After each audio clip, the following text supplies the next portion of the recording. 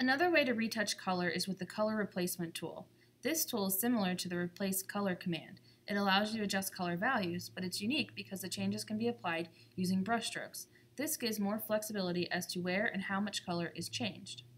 The steps that you'll follow to use the color replacement tool are to make a copy of the background layer so that we're practicing non-destructive editing.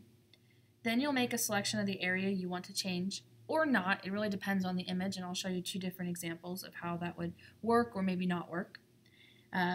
Once you're ready to paint over the image, you're going to choose a foreground color. And so in the example on the slide here, if I wanted to paint with the more red-purple, that's in the foreground position, and that's the color that I'll be painting with. You'll choose the color replacement tool from the tools panel, and then you can begin to paint over the image. And so if you look at this example of the pink Cadillac, and do you think it's pink Cadillac?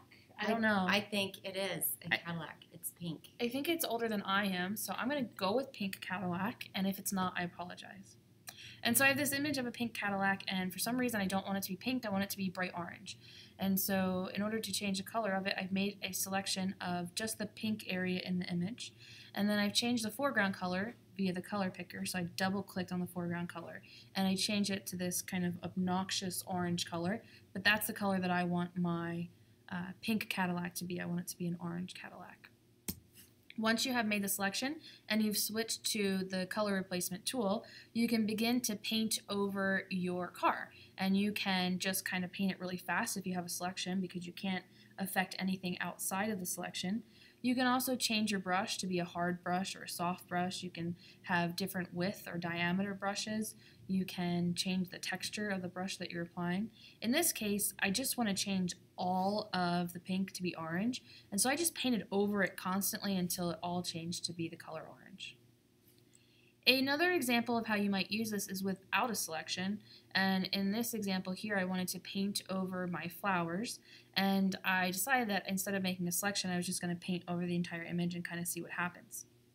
When you're painting with the color replacement tool, there are 4 mode options that you should be aware of.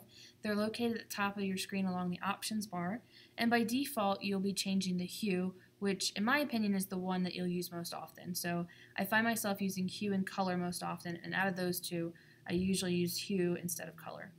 The 4 options you have are hue, saturation, color, and lumosity, and you can see that I have my original image up here with green leaves and a peachy corally flower, and I've painted over it with bright purple, and the hue replaces the color in the image, but it doesn't kind of wash it out and make it all purple. Areas with more color, like the pink, have become a bright purple color, and areas that were darker in the image have become a dark purple color. The saturation changes the intensity of the color, and so if you paint over the image with a more saturated color, you're going to deepen the color in the picture, and if you brush over the area with a less saturated color, you're going to lighten the image. The color kind of washes out the entire image and makes it all purple, and so you can see that the purple has been applied equally in the dark areas and the lighter, brighter areas. And then lumosity affects the image similar to the way that saturation affects the image. And so if you paint over the image, you're not changing the color, you're changing the brightness of the image or the lumosity of the image based on the color or the lumosity of the color that you've chosen. And so if we compare, I did this with 2 colors, if we compare purple to teal, you can see it gives a different effect in different areas of the image based on the color that you had applied. And so if we look at the saturation one in particular, the purple that we chose was a much more saturated. See how far over on the right hand side of the color picker it is? It's a much more saturated purple, and so you can see that the image got brighter. It became more intense or more saturated with color. But the teal, I almost said gray, the teal that we chose to color this image, it's further left on the color picker, so it's a less intense or less saturated color. And so when I painted over the image, the second column here, with the teal color, if you compare it to the original, it's a less saturated image, and so it picks up from the color that you're using. And so let's jump over to Photoshop and let's demo how this happens. So when you are working with your image in Photoshop, you want to duplicate the layer, and you can see that I've already done that. I've made a copy of my background layer. And then you can make a selection, and with the selection made, if I try to change the color of the image, the only thing that will change are the things inside. Now with the color replacement tool, if you don't make a really good selection and you're doing something like changing let's change this to like, I don't know, bright blue color, and let's do color. If you brush over the image with the color replacement tool with the color mode selected, you're changing all of the image, the foreground and the background. And so this selection doesn't help me limit where the changes are being applied. You'll see a harsh edge to the outside. And so if I wanted to change the color of the rose, it might be a better option not to use a selection but to feather the edge of my brush. And so in order to change the color of the flowers, let's make them blue because that will be obnoxious.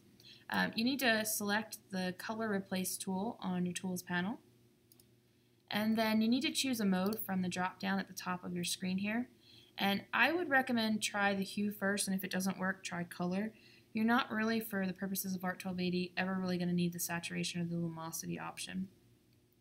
And so the first thing I'm going to do is the hue, because that will give me a more subtle change. And I can also change, I should have done this while I was zoomed in before, you can change the size of your brush, you can make it bigger or smaller, and you can change the hardness or the softness of your brush. Excuse me. And I'm going to go with a soft edge brush so that I don't have to be really careful when I'm painting on the edge of my shape. Now my brush is probably too big, and I probably want to zoom in a little bit as you're brushing. On the duplicated layer, with the foreground color, the color that you want to paint with, so blue, you can paint. And because I have a soft edge to my brush, when I come close to the edge of the flower and the background, you can't noticeably tell too much where one starts and one stops. And so you can go through, we'll zoom out a little bit, and you can quickly paint to your image and change the color of the flowers or the background or whatever the element in your image is that you want to change. Now, I'm going to quickly paint this one flower so you can see what it looks like when I change it with the hue. And then I'll choose another flower and I'll paint that with color, and you'll see that it's a striking difference.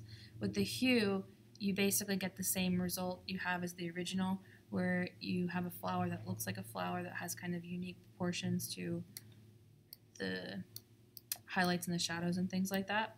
If I switch my brush to the color option and I try to paint the flower in the background here, you can see it's a much more intense version of what you get. You get darker, more saturated color, and it's not as natural looking. And so maybe we'll do a side by side here so you can see the two versions of the flower.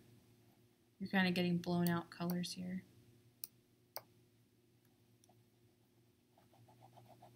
Okay, that wraps up this video. We'll continue the next video and move on with the lecture.